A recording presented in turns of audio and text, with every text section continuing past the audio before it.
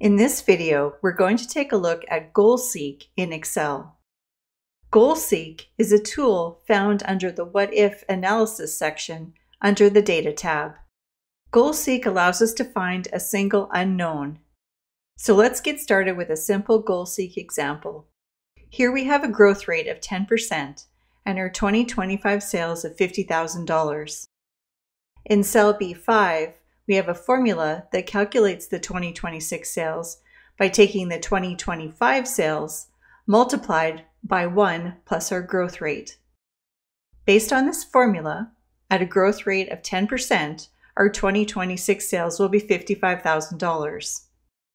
What if we wanted to find out what our growth rate would be if sales for 2026 was $71,000?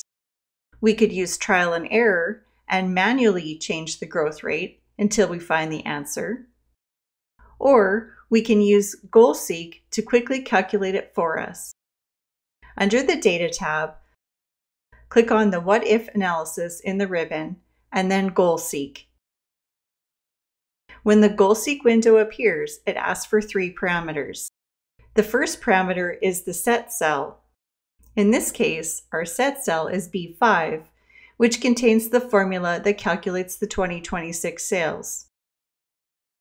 The second parameter is the to value. Here we will enter $71,000, since $71,000 is our target 2026 sales in the GoalSeek. The third parameter is the by changing cell. We will select cell B2 since we are trying to find the growth rate required to get 2026 sales of $71,000.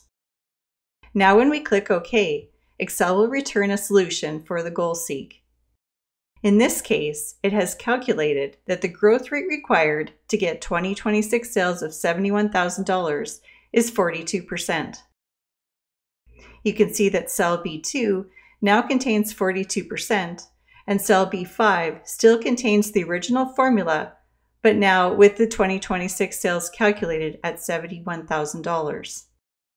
This covers a basic example of how to use GoalSeek.